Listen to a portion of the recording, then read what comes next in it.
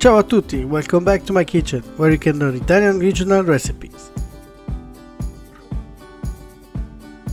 Today I'm taking you to Lazio, the region of our beloved capital Roma. In this episode you will learn how to make the most controversial Italian recipe of all, carbonara. No cream, no onion, no parsley, only the original recipe with the traditional ingredients. Andiamo! The first step for this recipe is to introduce to the world this beautiful cured meat. Meat the guanciale. This is pork jowl that has been cured with a mix of pepper and salt for 3 weeks. Let's check out how it looks inside. Look at that, it's just gorgeous. You can clearly see the meat, which is nice and marbled, as well as the pearly white fat. I'll be using the rest of the guanciale for another recipe, so stay tuned and don't forget to subscribe to my channel and don't miss it. Next, we're going to remove the skin and a little bit of fat.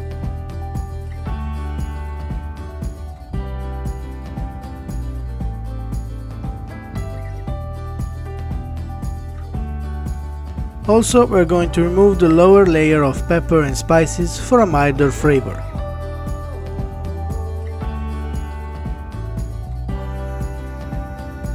All there's left to do is cut the meat as thin or as thick as you like. Always remember to taste your produce. Personally, I'm going to cut it into regular cubes.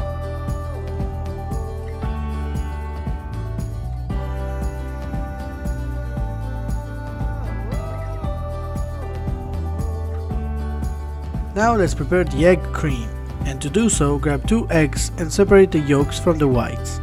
Remember to break the egg on an even surface to avoid breaking the yolk. The measurement is 1 yolk per person plus 1 egg. But now I'm gonna skip it because I ran out of eggs, but the result will be great, trust me. For the egg cream I'm going to use pecorino romano, the oldest Italian hard cheese that was used by the legionaries in ancient Rome. Let's add about 30 grams of cheese to the yolks and start mixing. Believe it or not, this dish was created by Italian cooks who saw American soldiers during World War II mixing their bacon and egg breakfast with local pasta. Don't forget to add a good amount of black pepper, as the name of the pasta also refers to the carbonari, which were the lumberjacks that transformed wood into charcoal. Now that the mixture looks like this, we can go on the stove for the next part.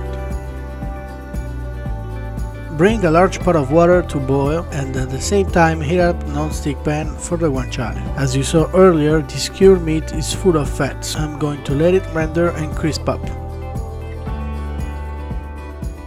While this is going, let's cook the pasta. I'm using rigatoni, which in my opinion are perfect since the sauce will stick better to the exterior and the guanciale can be found inside of it.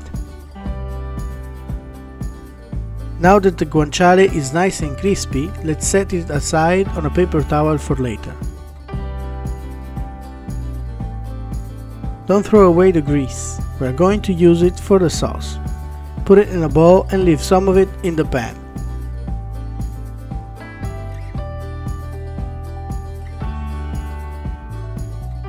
The secret to pasteurizing the eggs without scrambling them is to add the pork fat to the egg mixture and emulsify it.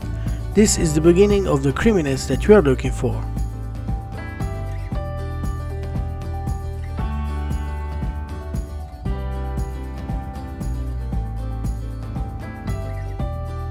The pasta has been cooking for about 8 minutes now. Take the pasta out and put it in the pan with the residual grease, and let's finish the cooking process directly in the pan by adding the pasta water gradually.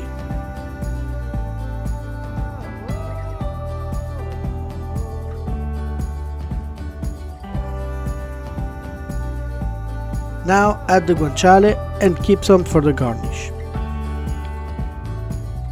Keep adding the pasta water every time the liquid is absorbed until the rigatoni are ready, about 4 minutes. Now let's take the pan off the heat for the final step.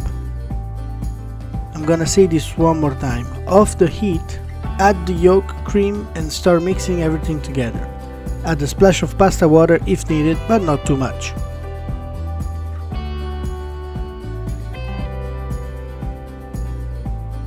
Now we're ready to plate this beautiful pasta dish.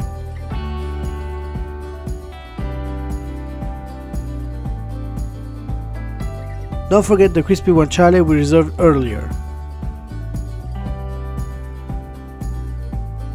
A generous crunch of black pepper and of course some more pecorino cheese. And there you have it, pasta carbonara.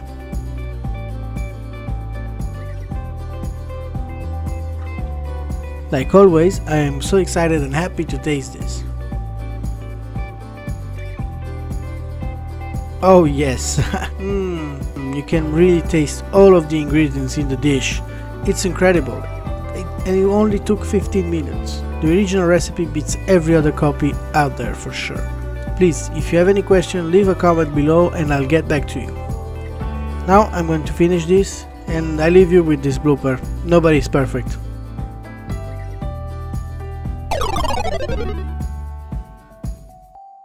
Thanks again for watching this video. Don't forget to subscribe to my channel for more episodes to discover Italy through its regional recipes. Ciao e alla prossima ricetta!